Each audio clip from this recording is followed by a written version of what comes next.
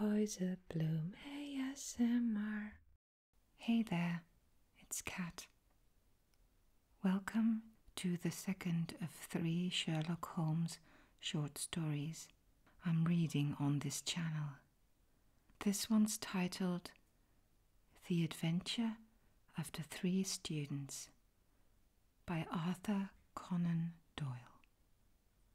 It was in the year 95 that a combination of events into which I need not enter caused Sherlock Holmes and myself to spend some weeks in one of our great university towns. And it was during this time that the small but instructive adventure which I am about to relate befell us. It will be obvious that any details which would help the reader exactly to identify the college or the criminal would be injudicious and offensive. So painful a scandal may well be allowed to die out. With due discretion, the incident itself may, however, be described, since it serves to illustrate some of those qualities for which my friend was remarkable. I will endeavour in my statement to avoid such terms as would serve to limit the events to any particular place or give a clue as to the people concerned. We were residing at the time in furnished lodgings close to a library where Sherlock Holmes was pursuing some laborious researches in early English charters, researches which led to results so striking that they may be the subject of one of my future narratives. Here it was that one evening we received a visit from an acquaintance, Mr. Hilton Soames, tutor and lecturer at the College of St. Luke's. Mr. Soames was a tall, spare man of a nervous and excitable temperament. I had always known him to be restless in his manner, but on this particular occasion he was in such a state of uncontrollable agitation that it was clear something very unusual had occurred. I trust, Mr. Holmes, that you can spare me a few hours of your valuable time. We have had a very painful incident at St. Luke's, and really, but for the happy chance of your being in town, I should have been at a loss what to do. I am very busy just now, and I desire no distractions, my friend answered. I should much prefer that you called in the aid of the police. No, my dear sir, such a course is utterly impossible. When once the law is invoked, it cannot be stayed again. And this is just one of those cases where, for the credit of the college, it is most essential to avoid scandal. Your discretion is as well known as your powers, and you are the one man in the world who can help me. I beg you, Mr. Holmes, to do what you can. My friend's temper had not improved since he had been deprived of the congenial surroundings of Baker Street. Without his scrapbooks, his chemicals, and his homely untidiness, he was an uncomfortable man. He shrugged his shoulders in ungracious acquiescence, while our visitor, in hurried words and with much excitable gesticulation, poured forth his story. I must explain to you, Mr. Holmes, that tomorrow is the first day of the examination for the Fortescue Scholarship. I am one of the examiners. My subject is Greek, and the first of the papers consists of a large passage of Greek translation, which the candidate has not seen. This passage is printed on the examination paper, and it would naturally be an immense advantage if the candidate could prepare it in advance. For this reason, great care is taken to keep the paper secret. Today, about 3 o'clock, the proofs of this paper arrived from the printers. The exercise consists of half a chapter of Thucydides. I had to read it over carefully, as the text must be absolutely correct. At 4:30, my task was not yet completed. I had, however, promised to take tea in a friend's rooms, so I left the proof upon my desk. I was absent rather more than an hour. You are aware, Mr. Holmes, that our college doors are double, a green baize one within, and a heavy oak one without.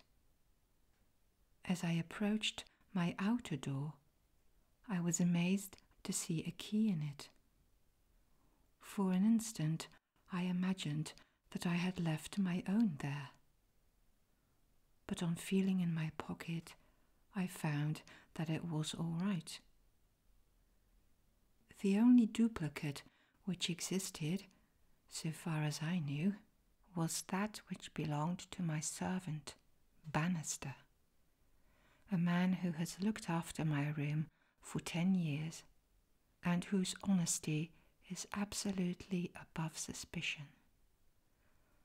I found that the key was indeed his, that he had entered my room to know if I wanted tea, and that he had very carelessly left the key in the door when he came out. His visit to my room must have been within a very few minutes of my leaving it. His forgetfulness about the key would have mattered little upon any other occasion. But on this one day it has produced the most deplorable consequences. The moment I looked at my table, I was aware that someone had rummaged among my papers. The proof was in 3 long slips. I had left them all together. Now I found that one of them was lying on the floor. One was on the side table near the window, and the third was where I had left it. Holmes stirred for the first time. The first page on the floor, the second in the window, the third where you left it, said he. Exactly, Mr. Holmes. You amaze me. How could you possibly know that? Pray continue your very interesting statement. For an instant I imagined that Bannister had taken the unpardonable liberty of examining my papers. He denied it, however, with the utmost earnestness, and I am convinced that he was speaking the truth. The alternative was that someone passing had observed the key in the door, had known that I was out, and had entered to look at the papers. A large sum of money is at stake, for the scholarship is a very valuable one, and an unscrupulous man might very well run a risk in order to gain an advantage over his fellows. Bannister was very much upset by the incident. He had nearly fainted when we found that the papers had undoubtedly been tampered with. I gave him a little brandy and left him collapsed in a chair, while I made a most careful examination of the room. I soon saw that the intruder had left other traces of his presence, besides the rumpled papers. On the table in the window were several shreds from a pencil which had been sharpened. A broken tip of lead was lying there also. Evidently, the rascal had copied the paper in a great hurry, had broken his pencil, and had been compelled to put a fresh point to it. "Excellent," said Holmes, who was recovering his good humour as his attention became more engrossed by the case. "Fortune has been your friend." "This was not all. I have a new writing table with a fine surface of red leather. I am prepared to swear, and so is Bannister, that it was smooth and unstained. Now I found a clean cut in it, about 3 inches long. Not a mere scratch, but a positive cut. Not only this, but on the table I found a small ball of black dough or clay, with specks of something which looks like sawdust in it. I am convinced that these marks were left by the man who rifled the papers. There were no footmarks and no other evidence as to his identity. I was at my wits' end when suddenly the happy thought occurred to me that you were in town, and I came straight round to put the matter into your hands. Do help me, Mr. Holmes. You see my dilemma. Either I must find the man, or else the examination must be postponed until fresh papers are prepared, and since this cannot be done without explanation, there will ensue a hideous scandal, which will throw a cloud not only on the college, but on the university. Above all things, I desire to settle the matter quietly and discreetly.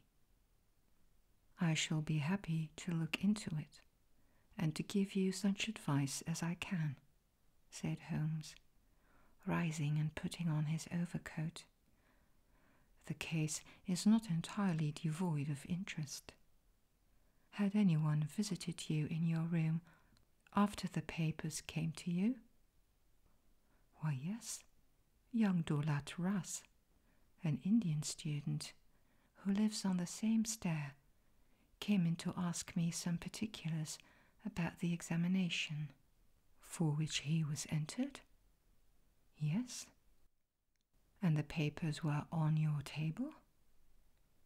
"To the best of my belief, they were rolled up." "But might be recognized as proofs?" "Possibly." "No one else in your room?" "No." "Did anyone know that these proofs would be there?" "No one, save the printer." "Did this man Bannister know?" "No, certainly not. No one knew." "Where is Bannister now?" "He was very ill, poor fellow. I left him collapsed in the chair. I was in such a hurry to come to you." "You left your door open?" "I locked up the papers first." "Then it amounts to this, Mr. Soames, that unless the Indian student recognized the roll as being proofs, the man who tampered with them came upon them accidentally, without knowing that they were there." "So it seems to me." Holmes gave an enigmatic smile. "Well," said he, "let us go round. Not one of your cases, Watson. Mental, not physical, All right, come if you want to. Now, Mr. Soames, at your disposal. The sitting room of our client opened by a long, low, latticed window onto the ancient, lichen-tinted court of the old college. A Gothic arched door led to a worn stone staircase. On the ground floor was the tutor's room. Above were 3 students, one on each story. It was already twilight when we reached the scene of our problem. Holmes halted and looked earnestly at the window. Then he approached it, and standing on tiptoe with his neck craned, he looked into the room. He must have entered through the door. There is no opening except the one pane, said our learned guide. Dear me, said Holmes, and he smiled in a singular way as he glanced at our companion. Well, if there is nothing to be learned here, we had best go inside. The lecturer unlocked the outer door and ushered us into his room. We stood at the entrance while Holmes made an examination of the carpet. I am afraid there are no signs here, said he. One could hardly hope for any upon such dry a day. Your servant seems to have quite recovered. You left him in a chair, you say. Which chair? By the window there. I see. Near this little table. You can come in now. I have finished with the carpet. Let us take the little table first. Of course, what has happened is very clear. The man entered and took the papers, sheet by sheet, from the central table. He carried them over to the window table, because from there he could see if you came across the courtyard, and so could effect an escape. As a matter of fact, he could not, said Soames, for I entered by the side door. Ah, that's good. Well, anyhow, that was in his mind. Let me see the 3 strips. No finger impressions, no. Well, he carried over this one first, and he copied it. How long would it take him to do that, using every possible contraction? 1/4 of an hour, not less. Then he tossed it down and seized the next. He was in the midst of that when your return caused him to make a very hurried retreat. Very hurried, since he had not time to replace the papers, which would tell you that he had been there. You were not aware of any hurrying feet on the chair as you entered the outer door? No, I can't say I was. Well, he wrote so furiously that he broke his pencil, and had, as you observe, to sharpen it again. This is of interest, Watson. The pencil was not an ordinary one. It was above the usual size, with a soft lead. The outer colour was dark blue. The maker's name was printed in silver lettering, and the piece remaining is only about 1.5 inches long. Look for such a pencil, Mr. Soames, and you have got your man. When I add that he possesses a large and very blunt knife, you have an additional aid. Mr. Soames was somewhat overwhelmed by this flood of information. I can follow the other points, said he, but really, in this matter of the length. Holmes held out a small chip with the letters N.N. and a space of clear wood after them. You see? No, I feel that even now. Watson, I have always done you an injustice. There are others. What could this NN be? It is at the end of a word. You are aware that Johann Faber is the most common maker's name. Is it not clear that there is just as much of the pencil left as usually follows the Johann? He held the small table sideways to the electric light. I was hoping that if the paper on which he wrote was thin, some trace of it might come through upon this polished surface. No, I see nothing. I don't think there is anything more to be learned here. Now for the central table. This small pellet is, I presume, the black doughy mass you spoke of. Roughly pyramidal in shape and hollowed out, I perceive. As you say, there appear to be grains of sawdust in it. Dear me, this is very interesting. And the cut, a positive tear, I see. It began with a thin scratch and ended in a jagged hole. I am much indebted to you for directing my attention to this case, Mr. Soames. Where does that door lead to? To my bedroom. Have you been in it since your adventure? No, I came straight away for you. I should like to have a glance around. What a charming old-fashioned room. Perhaps you will kindly wait a minute until I have examined the floor. No, I see nothing. What about this curtain? You hang your clothes behind it. If anyone were forced to conceal himself in this room, he must do it there, since the bed is too low and the wardrobe too shallow. No one there, I suppose. As Holmes drew the curtain, I was aware, from some little rigidity and alertness of his attitude, that he was prepared for an emergency.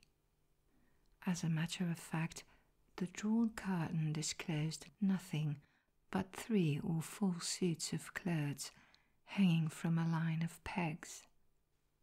Holmes turned away and stooped suddenly to the floor.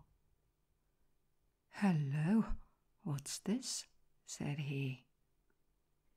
It was a small pyramid of black putty-like stuff, exactly like the one upon the table of the study. Holmes held it out on his open palm in the glare of the electric light. "Your visitor seems to have left traces in your bedroom as well as in your sitting room, Mr. Soames."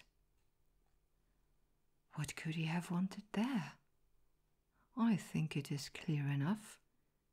You came back by an unexpected way, and so he had no warning until you were at the very door. What could he do? He caught up everything which would betray him, and he rushed into your bedroom to conceal himself. Good gracious, Mr. Holmes, do you mean to tell me that all the time I was talking to Bannister in this room, we had the man prisoner, if we had only known it? So I read it. Surely there's another alternative, Mr. Holmes. I don't know whether you observed my bedroom window. A lattice-paned, lead framework, 3 separate windows, one swinging on hinge, and large enough to admit a man. Exactly. and it looks out on an angle of the courtyard so as to be partly invisible. The man might have effected his entrance there, left traces as he passed through the bedroom, and finally, finding the door open, have escaped that way. Holmes shook his head impatiently. "Let us be practical," said he. "I understand you to say that there are 3 students who use this stair and are in the habit of passing your door." "Yes, there are." "And they are all in for this examination?" "Yes." "Have you any reason to suspect any one of them more than the others?" Soames hesitated. "It is a very delicate question," said he. "One hardly likes to throw suspicion where there are no proofs." "Let us hear the suspicions. I will look after the proofs." "I will tell you then, in a few words, the character of the 3 men who inhabit these rooms. The lower of the 3 is Gilchrist, a fine scholar and athlete, plays in the rugby team and the cricket team for the college, and got his blue for the hurdles and the long jump. He is a fine, manly fellow. His father was the notorious Sir Jabez Gilchrist, who ruined himself on the turf. My scholar has been left very poor, but he is hard-working and industrious. He will do well. The 2nd floor is inhabited by Daulat Ras, the Indian. He is a quiet, inscrutable fellow. He is well up in his work, though his Greek is his weak subject. He is steady and methodical. The top floor belongs to Miles McLaren. He is a brilliant fellow when he chooses to work. One of the brightest intellects of the university. But he is wayward, dissipated, and unprincipled. He was nearly expelled over a card scandal in his 1st year. He has been idling all this term, and he must look forward with dread to the examination." "Then it is he whom you suspect?" "I dare not go so far as that, but of the 3, he is perhaps the least unlikely." "Exactly. Now, Mr. Soames, let us have a look at your servant, Bannister." He was a little, white-faced, clean-shaven, grizzly-haired fellow of 50. He was still suffering from the sudden disturbance of the quiet routine of his life. His plump face was twitching with nervousness, and his fingers could not keep still. "We are investigating this unhappy business, Bannister," said his master. "Yes, sir."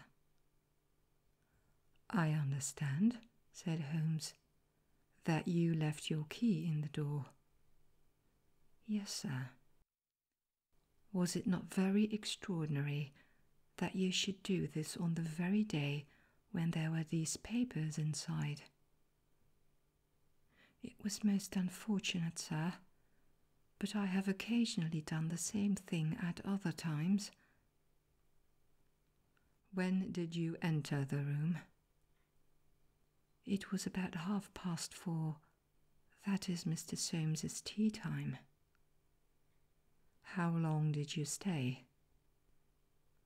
"When I saw that he was absent, I withdrew at once." "Did you look at these papers on the table?"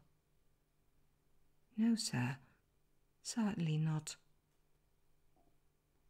How came you to leave the key in the door? I had the tea tray in my hand. I thought I would come back for the key. Then I forgot. Has the outer door a spring lock? No, sir. Then it was open all the time? Yes, sir. Anyone in the room could get out? Yes, sir. When Mr. Soames returned and called for you, you were very much disturbed. Yes, sir. Such a thing has never happened during the many years that I have been here. I nearly fainted, sir. So I understand.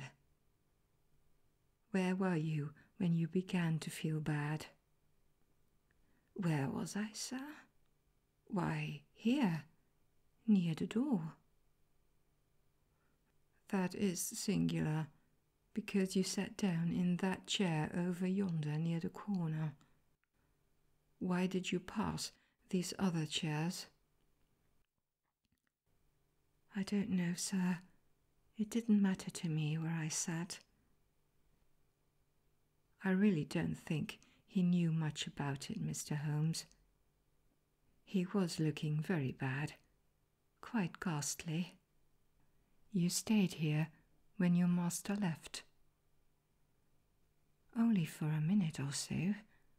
Then I locked the door and went to my room. Whom do you suspect? Oh, I would not venture to say, sir. I don't believe there is any gentleman in this university who is capable of profiting by such an action. No, sir, I'll not believe it. Thank you.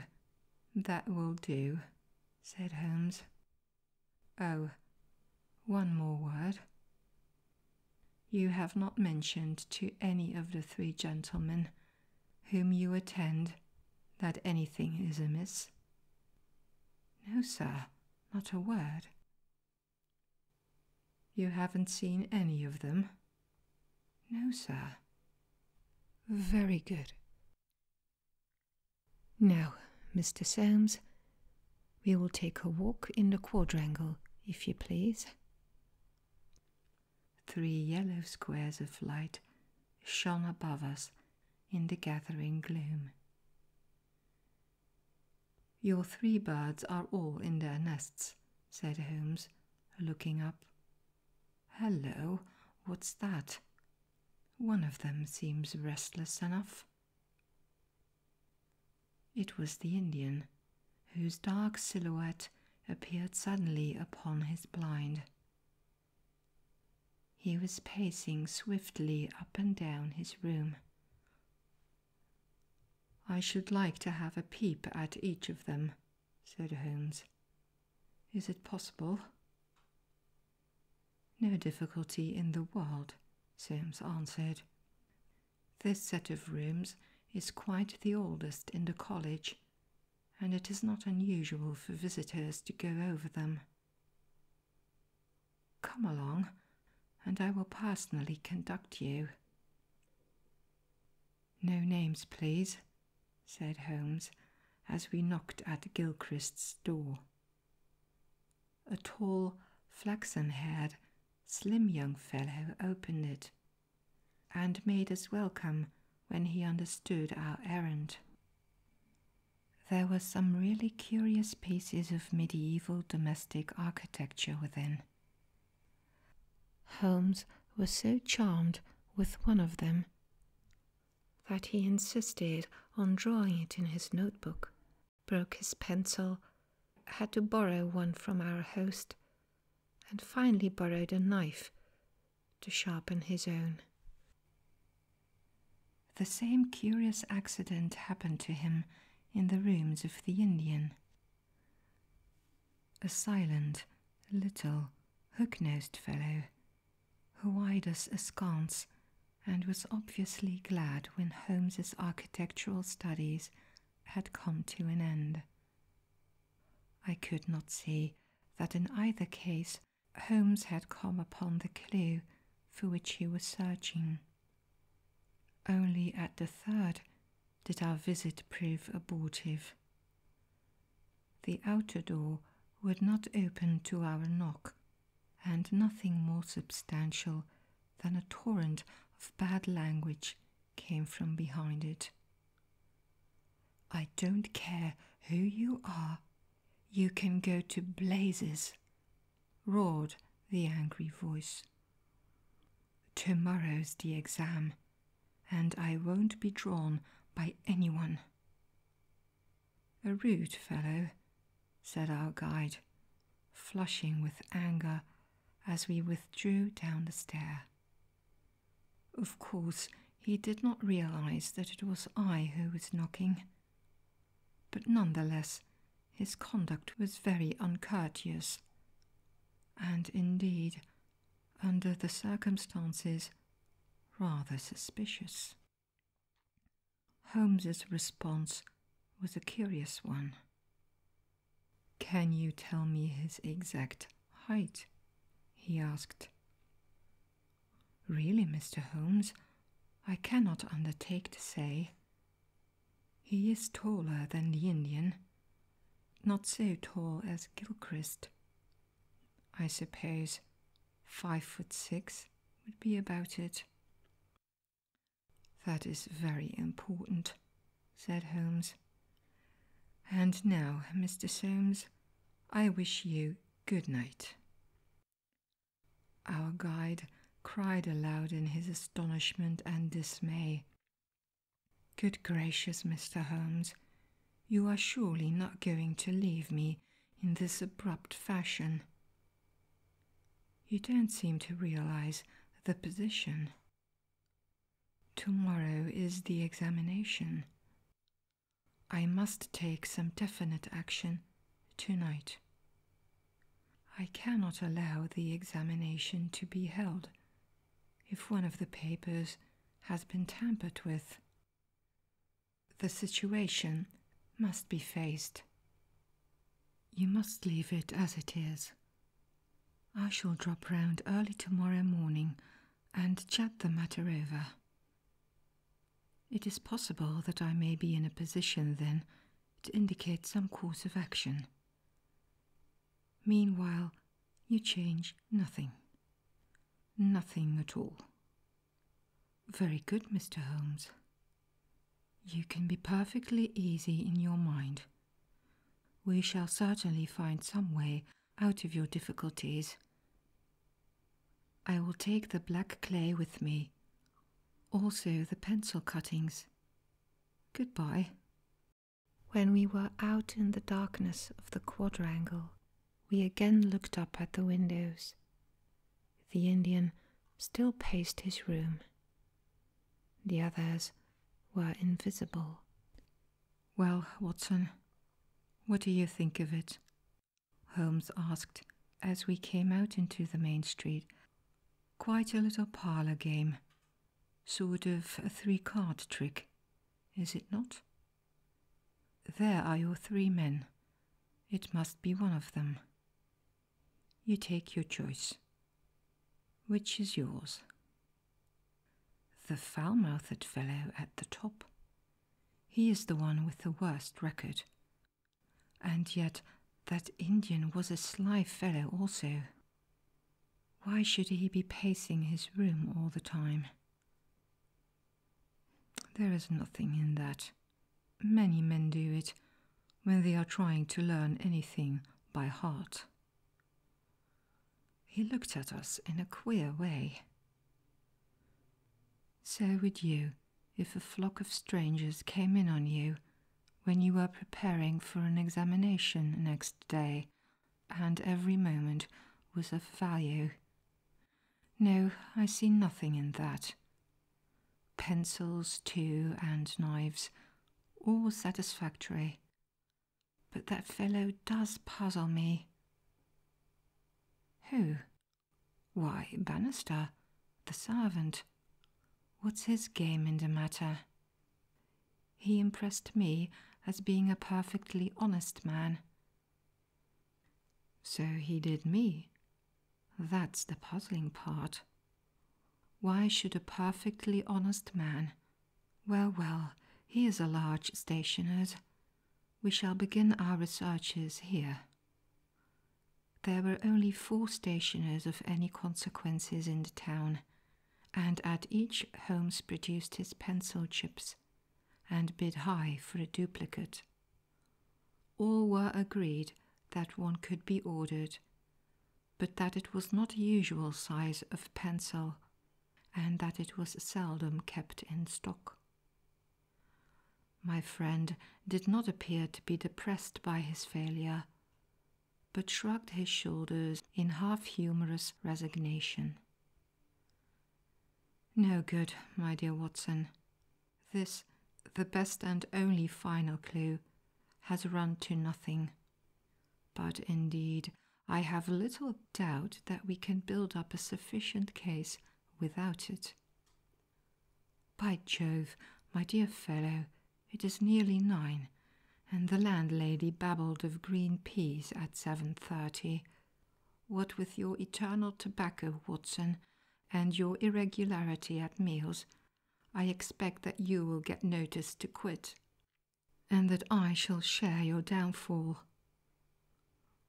Not, however, before we have solved the problem of the nervous tutor, the careless servant, and the 3 enterprising students. Holmes made no further allusion to the matter that day, though he sat lost in thought for a long time after our belated dinner. At 8 in the morning he came into my room just as I finished my toilet. "Well, Watson," said he, "it is time we went down to St. Luke's. Can you do without breakfast?" "Certainly." "Soames will be in a dreadful fidget until we are able to tell him something positive." "Have you anything positive to tell him?" "I think so." "You have formed a conclusion?" "Yes, my dear Watson, I have solved the mystery." "But what fresh evidence could you have got?" "Aha! It is not for nothing that I have turned myself out of bed at the untimely hour of 6. I have put in 2 hours hard work and covered at least 5 miles, with something to show for it. Look at that." He held out his hand. On the palm were 3 little pyramids of black, doughy clay. "Why, Holmes, you had only 2 yesterday." "And 1 more this morning. It is a fair argument that wherever number 3 came from is also the source of numbers 1 and 2, eh, Watson? Well, come along and put friend Soames out of his pain."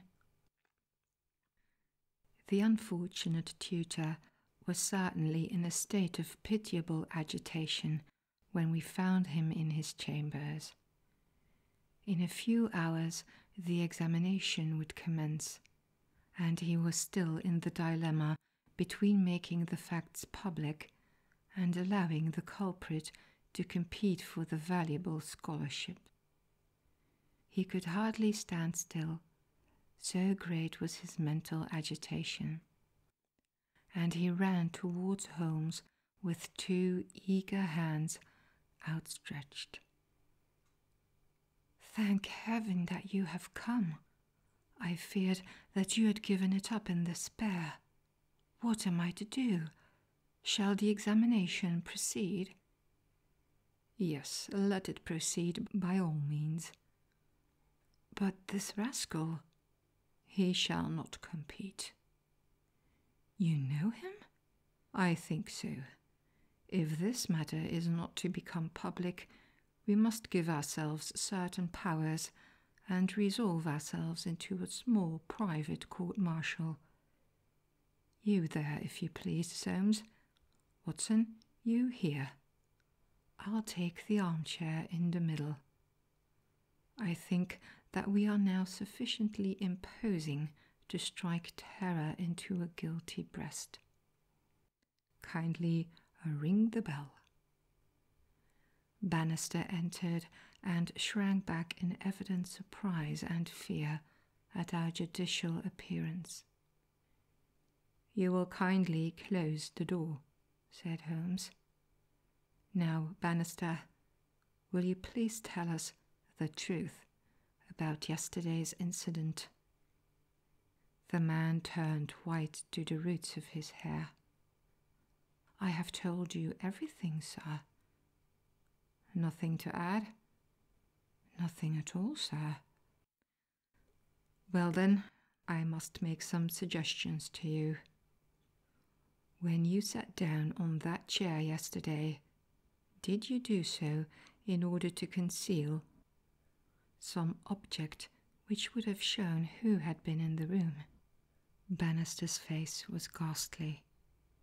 "No, sir, certainly not." "It is only a suggestion," said Holmes suavely. "I frankly admit that I am unable to prove it, but it seems probable enough, since the moment that Mr. Soames's back was turned, you released the man who was hiding in that bedroom." Bannister licked his dry lips. "There was no man, sir." "Ah, that's a pity, Bannister. Up to now you may have spoken the truth, but now I know that you have lied." The man's face set in sullen defiance. "There was no man, sir." Come, Bannister." "No, sir, there was no one." "In that case, you can give us no further information. Would you please remain in the room? Stand over there, near the bedroom door. Now, Soames, I am going to ask you to have the great kindness to go up to the room of young Gilchrist and to ask him to step down into yours." An instant later, the tutor returned, bringing with him the student. He was a fine figure of a man, tall, lithe, and agile, with a springy step and a pleasant, open face. His troubled blue eyes glanced at each of us, and finally rested with an expression of blank dismay upon Bannister in the farther corner. "Just close the door," said Holmes. "Now, Mr. Gilchrist, we are all quite alone here, and no one need ever know one word of what passes between us. We can be perfectly frank with each other. We want to know, Mr. Gilchrist, how you, an honourable man, ever came to commit such an action as that of yesterday." The unfortunate young man staggered back and cast a look full of horror and reproach at Bannister. No, Mr. Gilchrist, sir, I never said a word, never one word," cried the servant. "No, but you have now," said Holmes. "Now, sir, you must see that after Bannister's words your position is hopeless, and that your only chance lies in a frank confession." For a moment Gilchrist, with upraised hand, tried to control his writhing features. The next he had thrown himself on his knees beside the table, and burying his face in his hands, he had burst into a storm of passionate sobbing. Come, said Holmes kindly. "It is human to err, and at least no one can accuse you of being a callous criminal. Perhaps it would be easier for you if I were to tell Mr. Soames what occurred, and you can check me where I am wrong. Shall I do so?" Well, don't trouble to answer. Listen, and see that I do you no injustice. From the moment, Mr. Soames, that you said to me that no one, not even Bannister, could have told that the papers were in your room, the case began to take a definite shape in my mind. The printer one could, of course, dismiss. He could examine the papers in his own office. The Indian I also thought nothing of. If the proofs were in a roll, he could not possibly know what they were. On the other hand, it seemed an unthinkable coincidence that a man should dare to enter the room, and that by chance on that very day the papers were on the table. I dismissed that. The man who entered knew that the papers were there. How did he know? When I approached your room, I examined the window.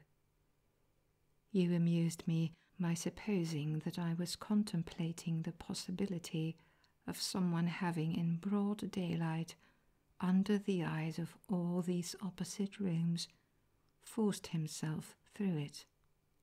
Such an idea was absurd. I was measuring how tall a man would need to be in order to see as he passed what papers were on the central table.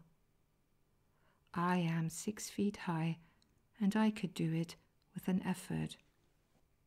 No one less than that would have a chance. Already, you see, I had reason to think that if one of your 3 students was a man of unusual height, he was the most worth watching of the 3.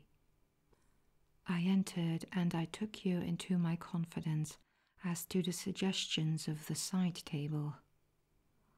Of the central table I could make nothing, until in your description of Gilchrist you mentioned that he was a long-distance jumper. Then the whole thing came to me in an instant, and I only needed certain corroborative proofs, which I speedily obtained. What happened was this. This young fellow had employed his afternoon at the athletic grounds, where he had been practicing the jump. He returned carrying his jumping shoes, which are provided, as you are aware, with several sharp spikes. As he passed your window, he saw, by means of his great height, these proofs upon your table, and conjectured what they were. No harm would have been done, had it not been that, as he passed your door, he perceived the key, which had been left by the carelessness of your servant. A sudden impulse came over him to enter, and see if they were indeed the proofs. It was not a dangerous exploit, for he could always pretend that he had simply looked in to ask a question. Well, when he saw that they were indeed the proofs, it was then that he yielded to temptation. He put his shoes on the table. What was it you put on that chair near the window? Gloves, said the young man. Holmes looked triumphantly at Bannister. He put his gloves on the chair, and he took the proofs, sheet by sheet, to copy them. He thought the tutor must return by the main gate, and that he would see him. As we know, he came back by the side gate. Suddenly he heard him at the very door. There was no possible escape. He forgot his gloves, but he caught up his shoes and darted into the bedroom. You observe that the scratch on that table is slight at one side, but deepens in the direction of the bedroom door. That in itself is enough to show us that the shoe had been drawn in that direction, and that the culprit had taken refuge there. The earth round a spike had been left on the table, and a second sample was loosened and fell in the bedroom. I may add that I walked out to the athletic grounds this morning, saw that tenacious black clay is used in the jumping pit, and carried away a specimen of it, together with some of the fine tan or sawdust which is strewn over it to prevent the athlete from slipping. Have I told the truth, Mr. Gilchrist? The student had drawn himself erect. Yes, sir, it is true, said he. Good heavens, have you nothing to add? Cried Soames. Yes, sir, I have, but the shock of this disgraceful exposure has bewildered me. I have a letter here, Mr. Soames, which I wrote to you early this morning, in the middle of a restless night. It was before I knew that my sin had found me out. Here it is, sir. You will see that I have said, quote, I have determined not to go in for the examination. I have been offered a commission in the Rhodesian police, and I am going out to South Africa at once. I am indeed pleased to hear that you did not intend to profit by your unfair advantage, said Soames. But why did you change your purpose? Gilchrist pointed to Bannister. There is the man who set me in the right path, said he. Come now, Bannister, said Holmes. It will be clear to you from what I have said that only you could have let this young man out, since you were left in the room and must have locked the door when you went out. As to his escaping by that window, it was incredible. Can you not clear up the last point in this mystery and tell us the reasons for your action? It was simple enough, sir, if you only had known. But with all your cleverness, it was impossible that you could know. Time was, sir, when I was a butler to old Sir Jabez Gilchrist, this young gentleman's father.